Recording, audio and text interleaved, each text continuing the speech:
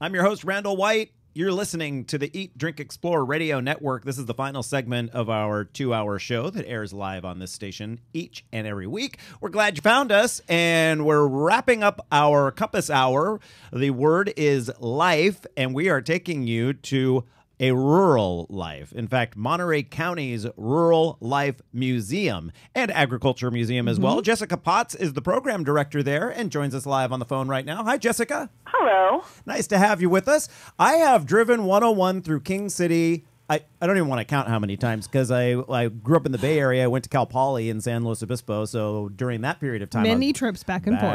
Back and forth. And then my later career in life has me doing the same thing. And so I drive right past it. I look down there at the Salinas River corridor.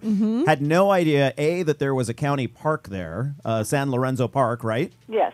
And then that there was this complex of buildings that make up the museum. Yes. Do you have a lot of people that are surprised that it's there? We really do. It is truly the hidden jewel of Monterey County, I believe. And you have some fun events coming up too, which is another reason why I wanted to have you on the program. Let's talk about that first. What event do you have coming up this month? This Friday, we have our ghost stories and local lore. We've got a little kids area that's down in a kind of a woody area that we're going to turn into a haunted wood, and we're going to have a big bonfire and have a couple storytellers that are going to tell some ghost stories that are featured from this area. So famous or people from the Monterey County area who didn't want to leave after they were dearly departed, they didn't depart. Exactly. They like the place. It's nice. I like that. And a bonfire, and it just has that fantastic setting there as well next to the river. Yes. Mm-hmm. So is it fee-based? Well, it's going to be $5 a person, but it's free for all of our members. Oh, okay. Oh, cool. Now, I was just kind of looking through your website because, like Randall, I have passed through there many times, and I never realized that you guys were there. You're a former Monterey County resident. Yes, I lived up there, and when I started working down here for a long time, we kept our house in north, and we would go back and forth. So many trips back and forth. There's a Spreckles house there. I find that interesting. The Spreckles Sugar town, yeah, Spreckles. There's a town of Spreckles right there outside of Salinas. But so was the Spreckles? Were they actually growing sugar beets near King City?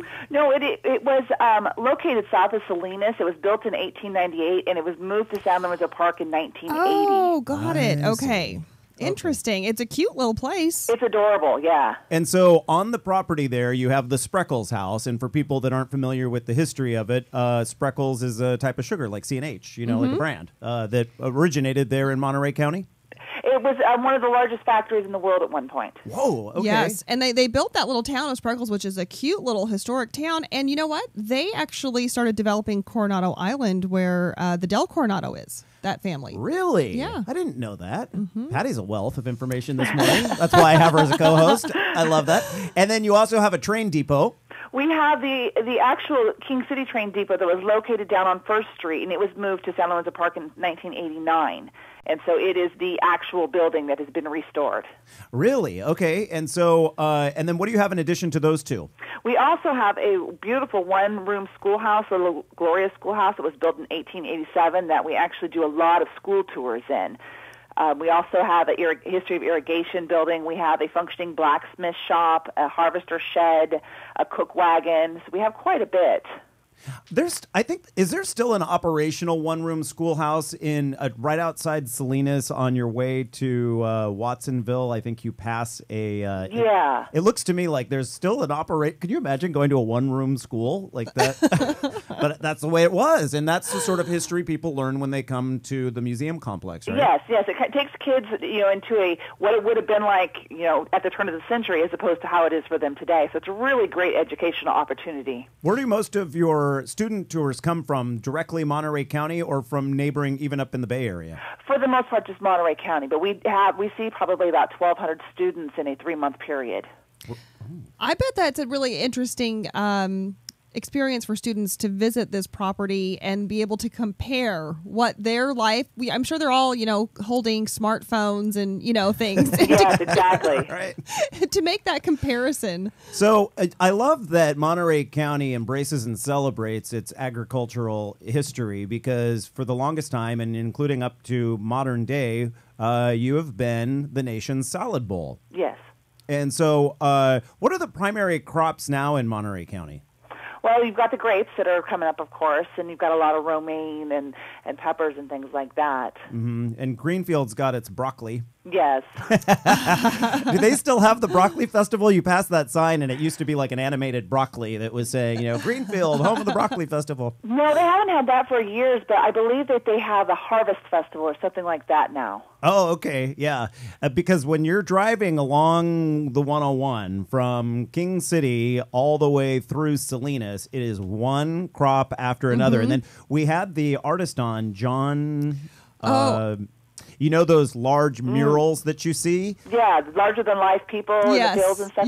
Yes, we had him on the show like a month weeks. or so ago, I want to say. And great guy and really interesting. And that, too, ties into the celebration of Monterey County's agriculture history. Yeah.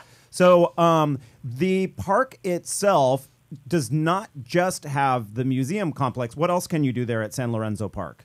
It's got a beautiful camping facility, full service, full hookup RV camping. Overnight camping. The normal camping is all on grass, so it's not like you're out there, on the dirt. It's really, really nice. It's got a full bathroom with showers. It's got, like a little miniature golf course. Is there river access? There is river access. There's trails. There's hiking trails that take you down by the river and back in the back. There's quite a bit. We've got a gazebo that people could get married in. I mean, there's a lot that's offered here at this park. It's a very large county park. Your website's an easy one. What is it? www.mcarlm.org. And that's Monterey County Agricultural and Rural Life Museum. There you go. Jessica Potts, thank you so much for joining us this morning and sharing your part of Monterey County history. Thank you for having me. All right. Next week, we are learning about hemp. Ooh, okay. Edible hemp. I put it in my oatmeal every single day, which might explain my behavior. No, I'm just teasing. But it is incredibly healthful. And so we'll be talking about that next week here on the program. Until then, stay cool over the next several days, everyone. We really appreciate that you started your Sunday morning with us. Patty Pyburn, Randall White, Anthony Renaro, Ricardo Teodosio, and Cora Adama putting this show together for you today. Get out there, eat, drink, and explore, and enjoy your life.